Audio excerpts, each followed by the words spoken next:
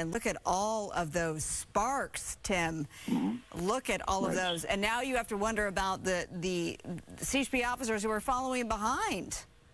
Yeah, they're probably dodging pieces and parts coming off at them now. As Skyfox swings around to the right side, you're seeing now that that's just metal being ground on the concrete, being pushed by that truck, and it's just going to work its way up and burn the side of the vehicle, and then start setting off. Now he's going to have to get away from the sound wall here, but it looks like we're off the freeway, maybe here at Haven, and so we'll see what happens once he gets over here. But he's up on the side of the freeway, and now you're going to have to worry about. And now you think about the trees. Okay, now we've stopped. Yeah. We've stopped, and now those flames could very well light up the hillside, and now you see the suspect making a run for it up the hill, Tim, doing his darndest to get to the top. He's making good ground considering, but you know that those CHP officers, they are there too. And there is a big retaining wall, as we're seeing, certainly a male suspect here. Looks like maybe a red hoodie, a jacket on. Now it's, how are you going to get over? How are you going to scale this wall? It's going to be tough unless there's an access. They do have accesses along the way. There are little doors that go through to make access for fire department, but you're going to have some very well, he's over the fence and on to there he is. Yep. The Still road got him. And running, but you're going to have some very fit CHP officers coming over the freeway wall there and taking off with it. The Ontario, actually the San Bernardino County Sheriffs are overhead now, and they're probably communicating with the Ontario PD to where the suspect is going. He's going up to a house. Going into, is this a single unit home? Yeah, it looks like it is, with a backyard. Yeah. This is Hermosa Avenue, by the way. And so we're seeing, you know, obviously the suspect's trying to figure out, where can I go? Where can I hide? I hope whomever is home, doors are locked. We're getting more of, looks like a young man, hat backward, hooded sweatshirt, gray, red interior here, now walking, trying to maybe play it cool. There's a CHP officer going to come up on him. You see his flashlight going there, and now he's going to pick up speed. Yeah, the problem here is now you're going to hear, people are going to hear helicopters, they're going to hear sirens, and the one thing you do not want to do as a citizen is open your front door to see what's going on, because you might have this guy right at your front door just trying to find a place to go. My worry at this point is he's checking doorknobs. My worry now would be, should somebody be coming home now in their car and be pulling into this thing, because this guy will take the car in a heartbeat. But there's a CHP officer right behind him here and now has eyes on him. The problem now is when he gets out of the car, then there may be a communications problem with the portable radio he's carrying and the Ontario, or the San Bernardino County Sheriffs are overhead. So, he's going to get caught. It looks like the taser. You could see that the CHP officer just released a taser, perhaps. Yeah, I saw that. I saw the yellow taser come out. Yep, yellow taser came out. Now we're under the eaves here. So this is the Ontario area. You see now another CHP officer, perhaps. They tased him. We're getting word, another officer. Now it looks like they have that suspect on the ground. Yep.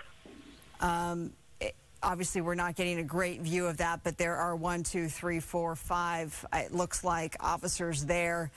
We saw that yellow taser come out, and then moments later, that suspect on the ground. Now Skyfox penning back over, so you get really full perspective here of that big rig completely on fire, that cab. And we had talked about this, having covered a similar pursuit where it ended in this very same fashion. A spike strip had damaged the vehicle's tires so badly that those were gone, and then eventually, given that the suspect was not giving up, riding on rims, the cab caught fire, and this is the result. This is the 210 in the Ontario area, and now thankfully it doesn't look like that hillside has caught fire, so let's hope that that doesn't happen. More CHP units descending on this neighborhood. What a rude awakening for these folks now that it's well past midnight on this now Thursday morning. We are getting word from CHP that that suspect is officially in custody, as now CHP has this scene to deal with. They need firefighters there as soon as possible to be able to get out those flames. You don't want this whole thing. We don't know what's in the container, the shipping container too, that this big rig was carrying. So as we look at this, I want to recap what we've just watched unfold here on Goodnight LA. This is a stolen big rig pursuit that came to an end in Ontario. We understand this started in Bakersfield. We picked it up in Newhall on the 5. It's now come to an end on the 210 freeway. Obviously, this freeway is now shut down because of this activity. The suspect driving this big rig until he could no longer drive anymore, until this thing was up in flames, then made a run for it into the neighborhood up above. And now that suspect has officially been tased and now has been taken into custody.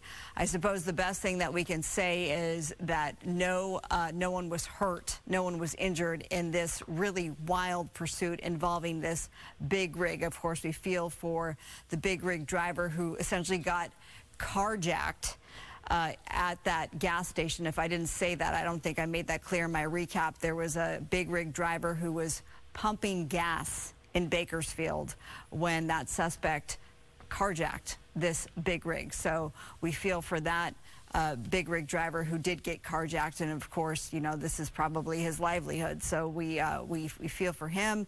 We're glad though that no one was hurt. We're glad that this has come to an end. I suspect it's just a matter of time until until firefighting crew gets there to put out those flames, but CHP units are on it.